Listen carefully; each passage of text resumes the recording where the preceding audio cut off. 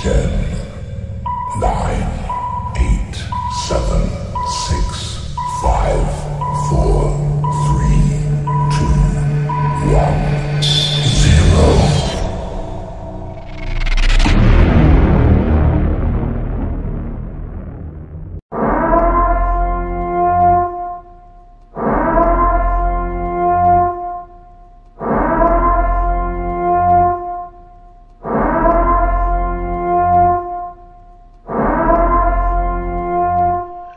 Welcome back. On today's episode, we're going to be reviewing DC Fandome 2021. Now, it's just going to be a little bit different, so let's see how it goes. It could be really good, or it could be a complete disaster.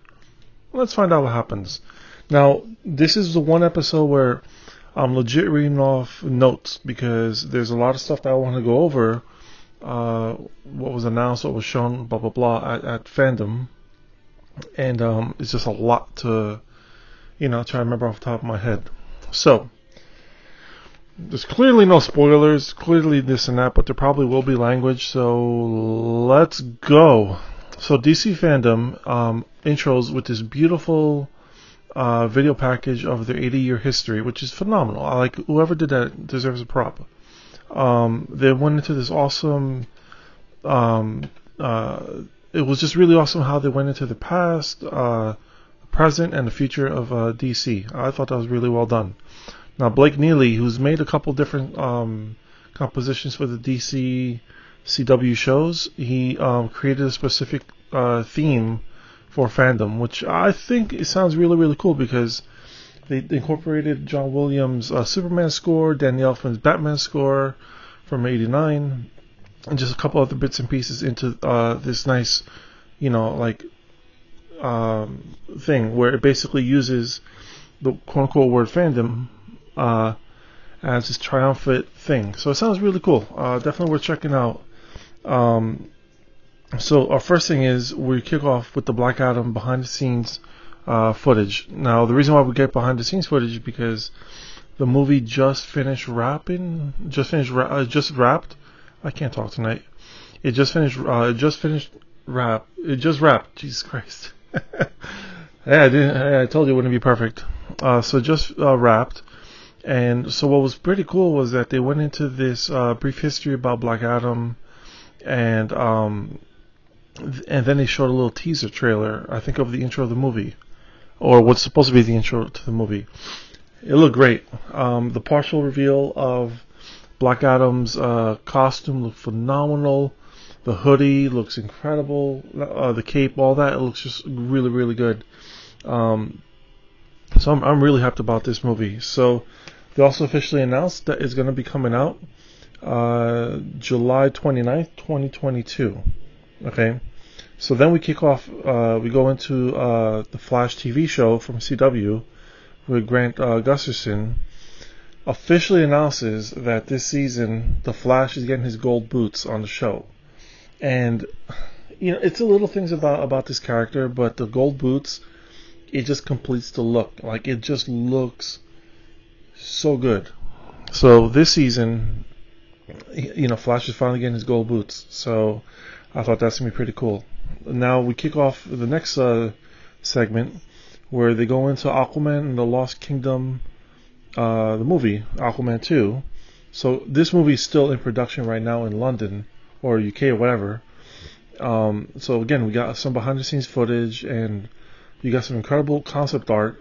Okay, and they officially released photos today of Black Manta's upgraded costume from the new. I think is it the new 52?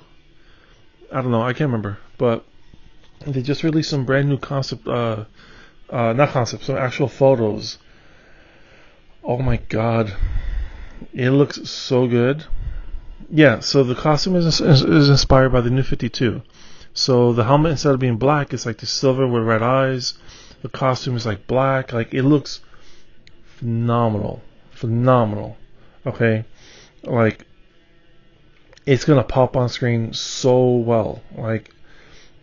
So yeah, this costume looks great. Then you have Aquaman's new black stealth costume in this movie, and his traditional gold and green costume. So this movie is going to be really, really cool.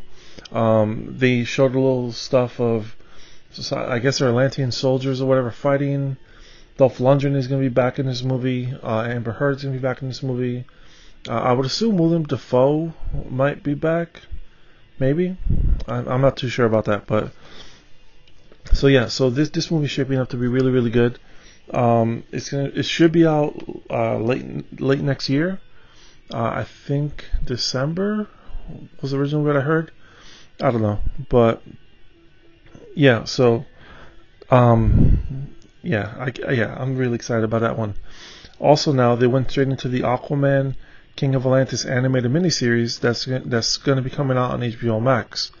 What's really cool about this is that Fula Borg, he's voicing Aquaman on this animated show. Now, who's Fula Borg? He played Javelin in the Suicide Squad movie. Okay, he was good. Like, I wouldn't mind if they did a little spin-off series for him on on HBO Max or whatever.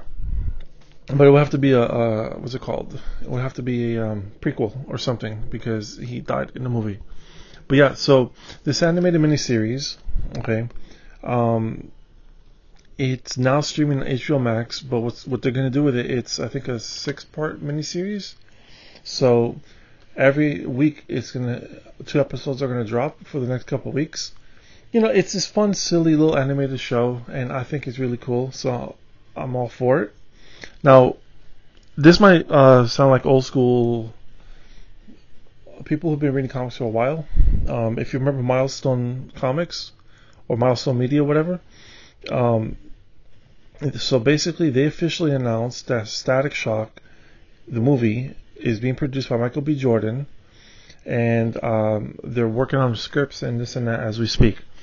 They're also making, what Milestone is doing is they're also making a animated kind of like multi-universe of their characters, which are all going to intertwine. So that's going to be really, really cool because Static Shock was one of the first, if not the first, black superhero, so it kind of helped spawn a new generation of heroes for the African American community who, as much as they love Superman or they love Spider-Man, it's kind of sometimes hard to relate to the characters.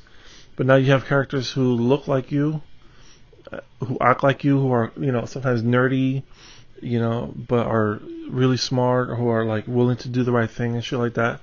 So I thought that was cool. So now you can have that coming out, and it really just shows how DC is willing, to spread their wings and isn't afraid to touch into their history, and I think that's really, really cool.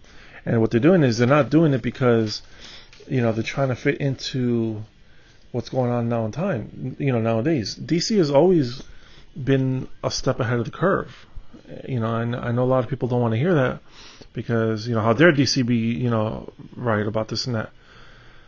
But it is, like they've had a trans character on Supergirl, for 6 seasons now. They've had 3 seasons on Doom Patrol. They've had a gay character who's had an incredible story arc, who actually gave a lot of recognition and respect to Doom Patrol for doing that. They've had black characters. They're willing to do a lot of different things, to make things as open as possible for everybody. Are there strong female characters? Yes. Are there strong male characters? Yes. Are there characters of different races and cultures? Yes. And that's kind of how you do it. Because also on the other end of that is you can write an incredible story, but you just don't know what's going to hit and click until you actually do it. Because you can have the best story with a white character and it doesn't do squat, and then for whatever reason it could be an Asian character and it hits and people love it. You just don't know. It's like just like anything else. It could be hit or miss. Anyway, so that movie I would assume will be out in 2023 because if they haven't, if they don't have a script for Static Shock yet, and they obviously they're not in production yet or pre-production or whatever. It's gonna be a little while until that movie comes out. I think the animated movie will probably be out first, which is fine, whatever. So what's cool about this too, now we go into the video games. So Gotham Knights and the Suicide Squad Kill the Justice League movie, both look fucking phenomenal. Okay, I don't know what they did with this, but it looks really, really good, and I can't wait to get these games when they come out because I think it looks really, really cool. Now, they dropped trailers for the two games. You can see those if you go online and look it up.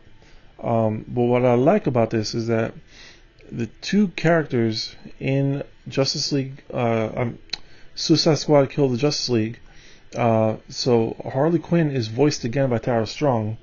Now, if you're familiar with a lot of animated movies and shows or whatever, Tara Strong has voiced a lot of the characters over the years.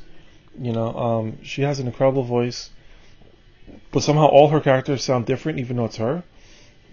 It's kind of a trip sometimes to watch her do it, Also, if you're a wrestling fan, Samoa Joe, he voices King Shark in Suicide Squad Kill Justice League, which I thought was really, really cool. And you might not know her by name, but Deborah Wilson, she voices Amanda Waller. Okay, now if you look her up, you're gonna know exactly who she is because she's been in everything. Like, she's done so much work that it's just easier if you just Google her, But so right off the bat, you have these three, main characters who are like, holy shit, like, you got some real good talent behind her. There's also a deal that DC has going on with Webtoon where they're gonna make an animated series show for Webtoon. It's called Batman: The Wayne Family Adventures. It's, I think, animated shorts or something like that. But it's just gonna be completely different than most of the things that you're used to seeing with that family, which is fine, but you need to either just download the app or, I don't know if they have a website, but you can definitely check that out. So yeah, these things are pretty cool. The next thing we have is they finally dropped the trailer for the Peacemaker spin-off show from the Suicide Squad. Now, I'll tell you right off the bat, fucking John Cena, he took this character who nobody really cared for. It's kind of an oddball, and he made him this incredible character. You know what I mean? Now, Peacemaker is supposed to be what they call a douchey Captain America. Okay? So you know how Captain America stands up, for the rights and all this and that. Peacemaker, he will do whatever it takes to keep peace. Whether it means killing people or whatever. Like, he's out there to stop it. Now, what I love about this trailer is, firstly, they use this really cheesy... I fucking love James Gunn. They use this really god-awful, cheesy, metal song or something from it's like a brand new song from one of these bands that are still trying to keep that genre alive for whatever reason. Okay. Alright, so be it. So, I thought that was pretty funny. So, what else I love about this trailer is, so, we finally get to see Robert Patrick, aka the Terminator, the T-1000, in here, and he plays John Cena's father. Vigilante's costume, bro, it looks great. Like, I love James Gunn. The detail, the accuracy, it looks amazing, okay? And let's not forget about Peacemaker's pet, his eagle named Eagly, okay? And Peacemaker gets a little shit on in the trailer for bringing his car, his patriotic car, which is draped in a flag, his pet eagle. This show looks like this miniseries, not a miniseries, but this 8-episode series is going to be awesome, okay? I'm telling you, you're going to love it. Pull up the trailer, you'll see. This series drops on HBO Max January 13th, 2022. Alright? So then they officially announced, even though it's been announced a couple weeks ago, but it's officially official that Superman and Lois on the CW is getting a season 2. If you haven't seen the show, I think you'll like it to a certain degree. Well, especially the first episode, because the first episode they went and it's just full of Easter eggs. It is really, really cool. Like, they went on Superman's history and this and that. It has kind of a cinematic feel to it. It's really cool. And also they paid farewell to Supergirl, because as we know, the series is ending because Melissa Benoist. Look, she had a baby. I get it. She wants to spend time with her family. Plus, she did 6 seasons of Supergirl. I'm not sure how much more story you can tell from her.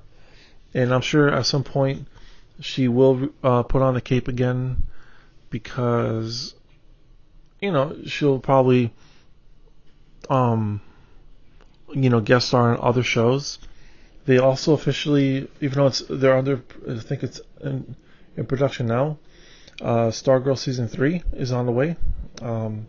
So yeah, a lot of things got renewed really quick. Like the season before ended, and then they went right into the next season, because what I think is what they're trying to do is the following year, next year, they want to have the traditional times off where they don't really film in the summer, or if they do, so you can have fall previews and this and that. So we'll see how that goes.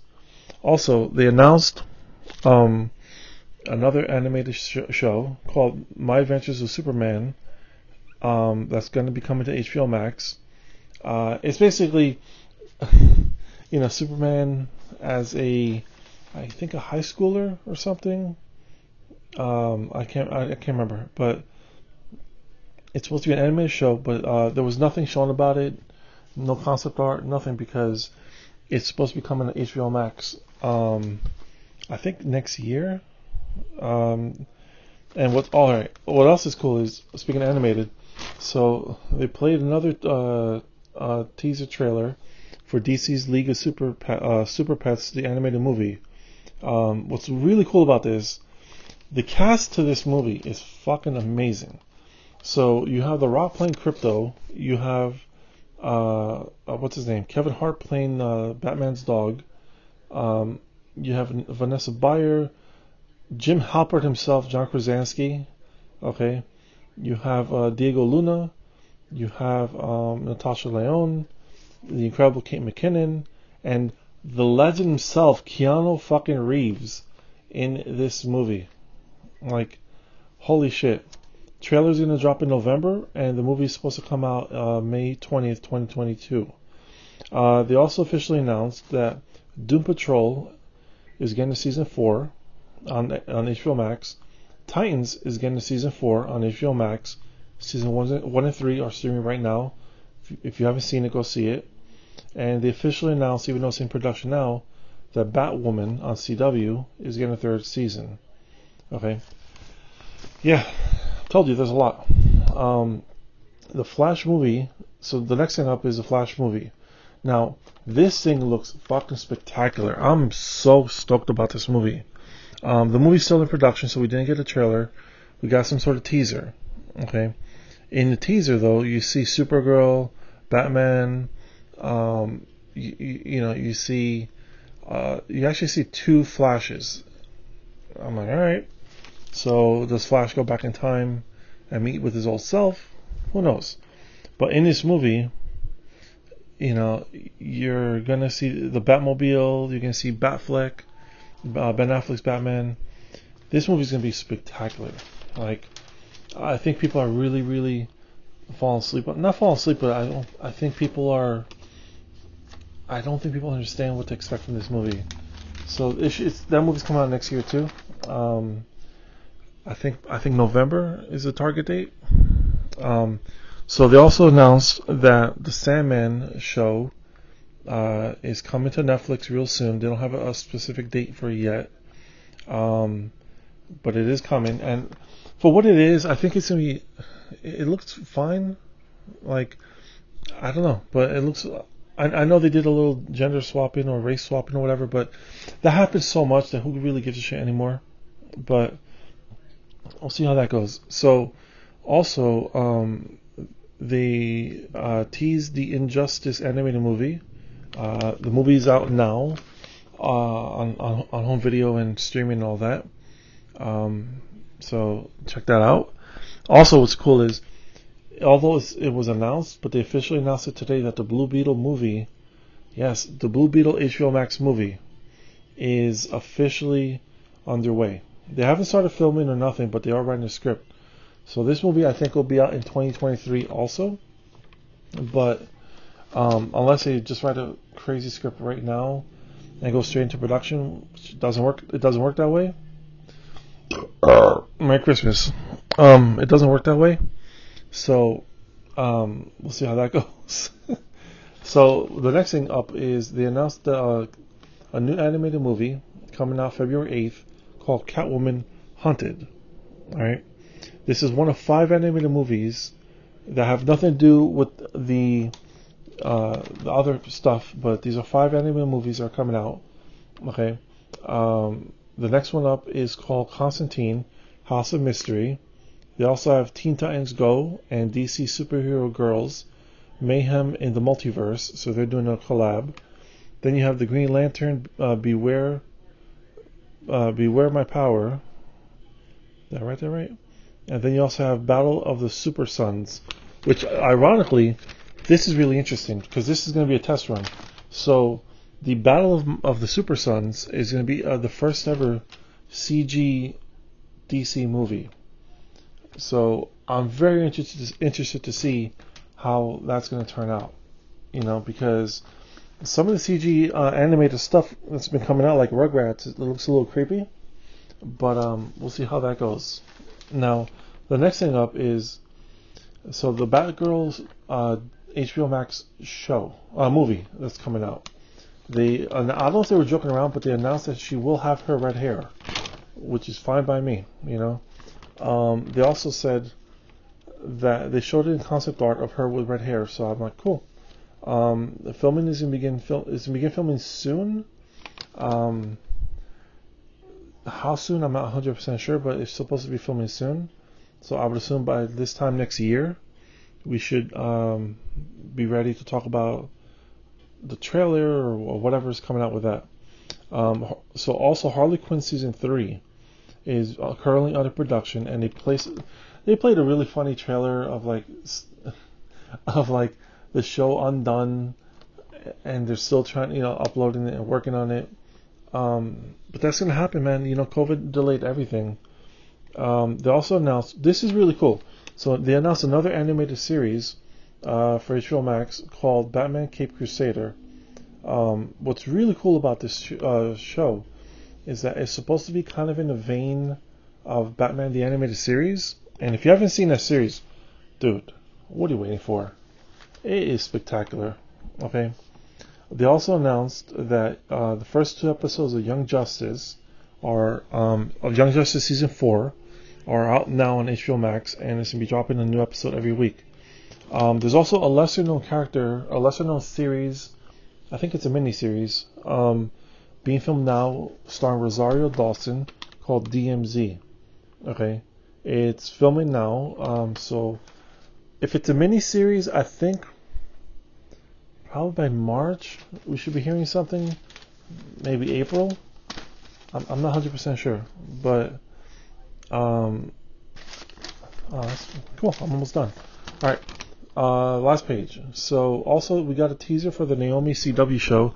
Naomi is another character who she's relatively new. Her comics are pretty new. So what I do like about this Naomi character is that they could kind of do whatever the hell they want, where the show can help out the comics and tell the comics where to go, or vice versa. We'll see. But it's currently under production right now, so I mean, I know it's definitely coming out next year. I just don't know exactly when. Now the cool thing is too, so they showed Shazam: Fury of the Gods. Since the movie just finished filming, there's really nothing that they could show us yet. Plus, the movie's come out in 2023, so why the hell would you show too much right now anyway? So they showed us some concept art, and the concept art looks spectacular. Like, it looks really, really good. The movie's in post-production right now, so the reason why they filmed it now is because if they waited till next year to film it, the kids would look completely, very, very different from the first Shazam movie to now. You know, now they kind of look a little bit different, but it still fits a timeline. But if they waited, the kids would have like sprouted up. That's just how it is working with kids. Even though they announced this months ago, it's kind of officially official where Patty Jenkins will be back to film Wonder Woman 3. And I know a lot of people are shitting on that because they didn't like Wonder Woman 2. I just don't think they understood Wonder Woman 2. That's all. You know, we've been through that already. Now, last but not least, the biggest news of the night is they dropped a new trailer after a year for the Batman movie starring Robert Pattinson. Or as we call him, Robert Battison. I know. I'll see myself out. Now, this trailer looks phenomenal. So, the cinematography to this trailer, this movie's going to look beautiful. Like, the cinematography, the way shots are framed, you know, the use of color, it just looks good. Oh my God, does it look good. Now, what like I said about this when I originally talked about this, what people need to realize about the Batman movie, it's in the second year of Bruce Wayne being Batman. So he doesn't know the line of where Bruce starts and where Batman begins. No pun intended. He doesn't, like, there's no balance. Like, he doesn't really give a fuck anymore, or doesn't understand, you know, why he should be, you know, separate from all that.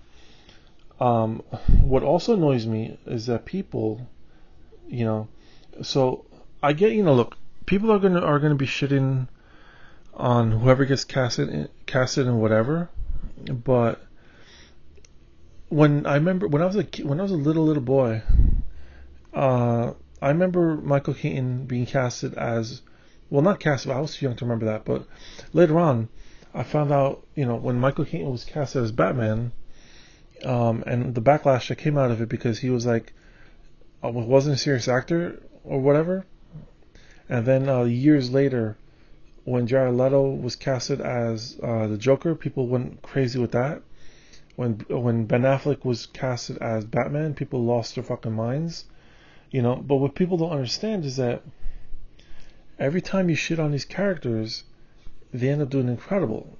Now, Robert Pattinson, people don't understand. He's done 19 movie projects since Twilight.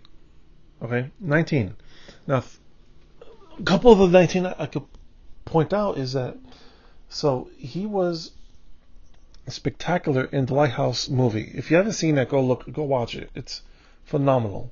He also killed it in Tenet. And then he killed it also in The Devil All the Time on Netflix. Like, he did a phenomenal job. Like, in all those movies and then more.